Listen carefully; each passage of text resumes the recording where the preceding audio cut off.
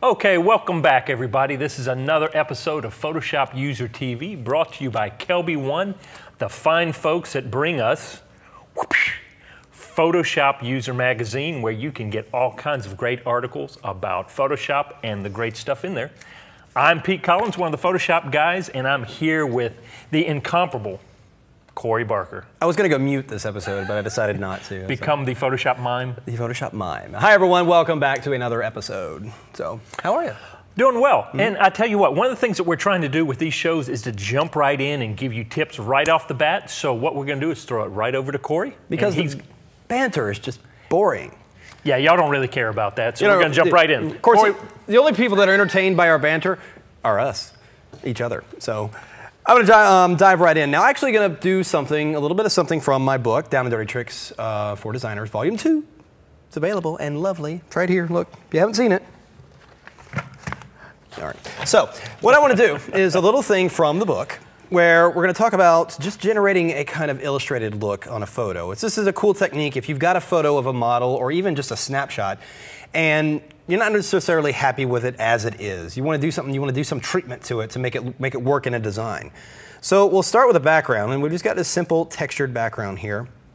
And we'll open up our model shot. And I'm going to use a different image that I used in the book just to kind of do this. And the great thing about this technique is it's really, really quick. You can actually do this, just spend a few minutes on it, and it looks like you've spent a great deal of time on it. So simply take our photo of our model and just drag and drop it over. And it's enormous resolution, so we're going to go ahead and scale it. So we'll put it in free transform by pressing Command or Control T. And of course, remember that cool trick, Command 0, will expand the document out so you can see your transform box. Now, adding the Shift key and the Option key will allow me to scale to the center proportionately there. I'm just going to position this right about here. Let's make it a little bit bigger. Right there. All right. Now, everybody knows that when I'm playing around in Photoshop, I love filters. And now I go in there and I just really experiment with filters all the time because there's a whole bunch of them in Photoshop. You go into the filter menu and look at all these categories of filters that you have here. Now, if you don't see it the way I do, which many of you probably don't, because by default, it doesn't appear that way. If you go into your preferences, I'm just kind of taking off a little tangent here, but go to your plugins preferences, and you can actually show all filter gallery groups and names. So that allows you to see everything in there. Otherwise, you would have to go to the filter gallery, open up that separate panel, you know, that big giant panel, and then you look for the other special effects filters that way. This checked on will show all the filters under the filter menu here. There you go. So what I want to do first is remove the color. So I'm going to actually go ahead and just do Shift Command U. It's a quick little keyboard trick for just desaturating the image. Then go to Filter, go to Texture, and choose Grain. Now inside the Grain filter, you have this menu for grain type. You got a number of different ones here.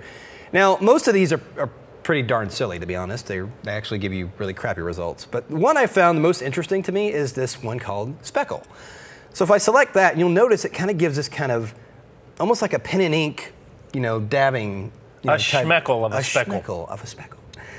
So you can adjust that with your intensity and contrast sliders. And notice I can just boost up the intensity there just a little bit. I'm just going to do that. She almost has like an evil smile, doesn't it? If you just kind of isolate it here, it just kind of looks like she's just, All right. So I think I like that. So go ahead and click OK. And then I'm going to change the blend mode of this layer to multiply. Now already, this looks dramatically different than what we started with. We had a simple image, and it actually blends in pretty well. Now in multiply mode, however, though, you can still see that black and white. It's not quite saturated with color. So here's a cool trick. Do Command or Control U and bring up your hue saturation dialog here, and then check on colorize, and then just kind of match the hue of the background, and that way it'll help blend it a little bit more. So see that difference?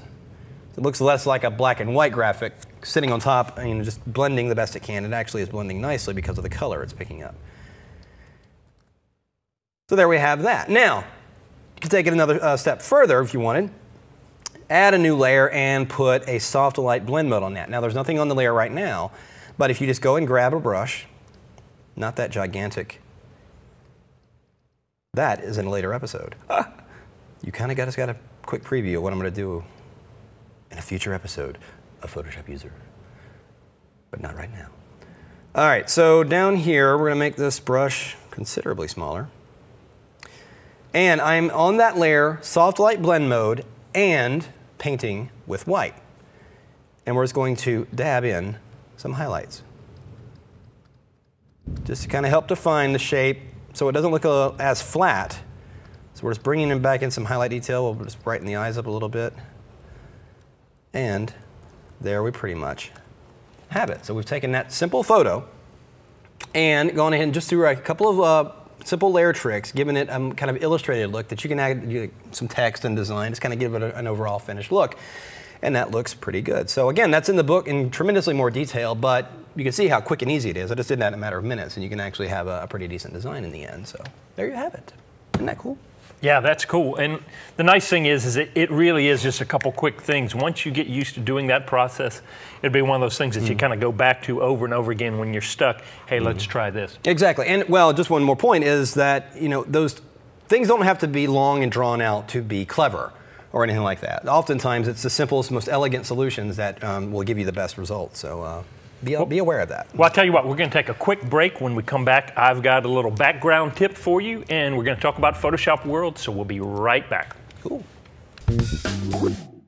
Get the world's best photography, lighting, and Photoshop training at Photoshop World. Here's the top 10 reasons you should attend. It's 3 non-stop days of real-world training where you can get personal attention and unlimited access to the world's top instructors in Photoshop and photography. When you attend, you'll have chances to experience hands-on live shoots and workshops, outrageous after-hours parties and events, and hundreds of classes for all skill levels, along with dozens of opportunities to network with other attendees. In-depth, one-on-one portfolio reviews from industry professionals and see new cutting-edge technology. Plus, you can even earn continuing education and graduate-level credits from attending.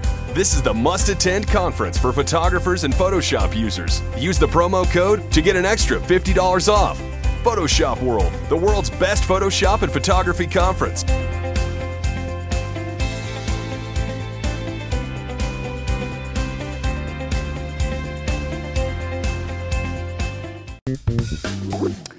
Well, hi everyone, welcome back to Photoshop User TV. I am Corey Barker, and I'm joined here with Mr. Pete Collins. Going to have a little trick for us here in just a moment, but as you just saw, we just are getting really excited around here because of Photoshop World coming up in Atlanta on April 8th. Of course, myself, Pete, and all the rest of the guys are going to be there, a who's who of Photoshop and photography. A veritable cornucopia. A cornucopia indeed, of course. And we've got 3 days of just unbelievable stuff. I don't know how many I've been to at this point. I mean, you've certainly been to enough of them. And you just never get tired of it. It's just, the community alone is worth it alone. I mean, if you've gone, if you stop going, and if you've gone before and you think, well, I've learned everything I'm going to learn, it's not really worth going anymore, it is. I mean, I always felt like I wasn't going to learn much after going to several of them. But there's new teachers. There's just new stuff. There's new stuff. Well, and the whole thing is there's this sense of camaraderie and networking that goes on there that you can't meet anywhere else. You can't beat anywhere else. Yeah, exactly. You go there and you find people that have the same interest as you. And you have access to people like Canon and Adobe. I mean, you can go right up to these people and ask them questions about the product you use every day. I mean, it's really a great opportunity. So be sure to check that out at PhotoshopWorld.com. So, continuing on, Mr. Pete Collins has got a very cool texture on his screen. I am all too curious. Well, one of the things I want to do is I've done some classes over at KelbyOne about the different tools that you use in Photoshop. And the thing is that I find that sometimes it's those tools that you kind of overlook sometimes that can be very helpful for other things. And so even though we have labeled before the magic wand, the tragic wand, I wanted to show you just a couple things that you can do with it that may add a little bit of a creative boost to what you're doing. First thing I want to do is come in here, and I've got this texture. I use this texture all the time. This is just a simple stock image from my stock photo. And it's got all these funky colors and stuff like that, but a lot of times I'll desaturate, I'll do other things to it to use it as a texture because it's just so cool. But for this one, what I want to show you is how you can use the magic wand to pull out all kinds of neat stuff. First off, the thing that you need to realize is that you've got a couple options here that can make a difference in how the wand is going to work. Point sample is simply going to grab that one specific pixel underneath your magic wand tool to sample. Whereas 3x3 average is what I tend to keep my my settings on, because what it does is if I'm just off by a pixel or two, it can really change the settings, but a 3x3 average figures out what the major color is in that 3x3 pixel box, and it gives me a more accurate grab of what's going on. Because if you've seen, a lot of times, just being off by 1 pixel can change things dramatically. So you can go even larger than that if you want. I don't know why you'd ever use 100x100 average. I've never gone above 5x5 to myself. Yeah. But then the one that a lot of people don't realize is this tolerance right here makes a huge difference on how it works. Let me show you something. I'm going to go down to 1. Or 0, yeah, 0 is what I want. 2's good enough. And if I go to pick on this right here, if you can see, it just grabbed a little section right here. Of course, let's do this. I'm going to turn off contiguous. What contiguous means is it's only going to grab the stuff that's connected to it. All the colors that work in the same spot and are connected together. If I turn this off, now watch what happens. It'll find all those colors throughout the entire scene. So that's an important thing to realize. Is contiguous turned on or off? That's often a gotcha. That has gotten me. Yeah, it's a big gotcha. And it can become a very effective thing if you realize what you can do with it. Now if I take this tolerance, you can go all the way up to 255. If you know anything about Photoshop, the colors go from 0 to 255. So as soon as I hit 255 and I click, it picks up every color on the screen. It basically is a select all. So you want to dial this up and down according to how much of a grouping you want. You want to grab more colors, you go up higher in your tolerance. You want less, you go lower in your tolerance. Well, the reason why I like the Magic Wand is because it kind of adds this chaos factor when I want to create some interesting backgrounds or I want to add some texture to an image. And what happens is I come in here and I'll set this tolerance usually around something like 30%, and I'll click on it, and it'll just grab certain areas there. I can now hold my Shift button down and go over here and grab another section, and maybe another section here.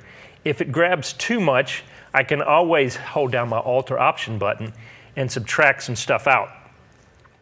Now what I will do is I'll take and turn on my contiguous, and I don't like how much it grabbed over in this section, so I'll just subtract out some, and it's just taking chunks back out. And what I can do is I can eventually grab a section that I like that's totally random, and by hitting Command or Control J, I jump that up on its own layer. And now you've seen I've pulled out this kind of grungy element that's got this whole weird chaos factor to it that's happening right there just from that one simple background. I can come in and do it again, change a few of my parameters. Let's take that off and just come in here. And now I've got a second set of background images. What you can see is now I can take that and grab it and pull it over into something, something like this. Now what I'll do is I want to kind of grunge up this picture. I can bring this over the top of it and lay it on top. It doesn't look that great right now, but if I turn on my Move tool and now using my Shift and my plus or minus key, I can toggle through the blend modes, and something surprising may come out of this. I may get to the point where I go, ooh, that's kind of cool. Or something like that. I can all of a sudden start adding these random background textured images just by simply grabbing my Magic Wand, going over, grabbing a couple things, and just laying them on top. I can do the same thing over here. I grab another one. Let's add a few more things in here. Command J. All right, I grabbed way too much there, so let's try it again, lower this down.